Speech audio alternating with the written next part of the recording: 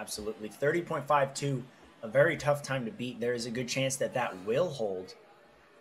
We have only seen one sub 30-second run this whole day.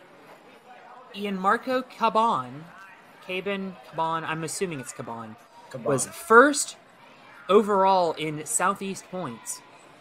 A very strong ninja. And like so many, he has migrated over to SoFlo Ninja Academy.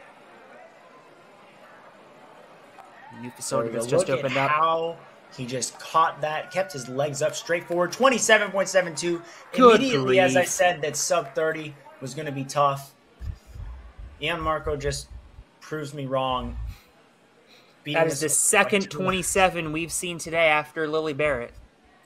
And it certainly worked out for Lily. Ianmarko Caban is back at the starting line for his rerun. Here goes Ianmarko. At long last, the actual final runner. Well, I mean, he was the final runner all along, but this will be the final run, barring an act of God. On the skyhooks, very smoothly through. Wyatt Herman currently waiting on the bubble to see if Ianmarko will knock him out. Ianmarko with a great dismount there.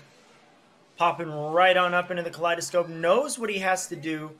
If he wants to comfortably qualify for the finals, he's got to beat a minute 45 seconds, putting him ahead of Cameron Godbout. Because we still do not have an official ruling on Luke Frattaroli's time. He's going for the pause technique. He's going for the boats. He's going for the big move. And he gets the big move. Oh my goodness, hold everything. He might come in first. This is absolutely insane. You know what? That's a move that he missed on his first run as well. Goes to show how much that extra practice, that extra experience on the obstacle is helping him. Pops right up, turns around. He's going to have to... Is he going right for the distance? Backwards? No, he's going to pop up. Yeah, get a nice high grab. That's smart. I still don't understand how Charlie Ball finished. Oh, my goodness. Minute 16.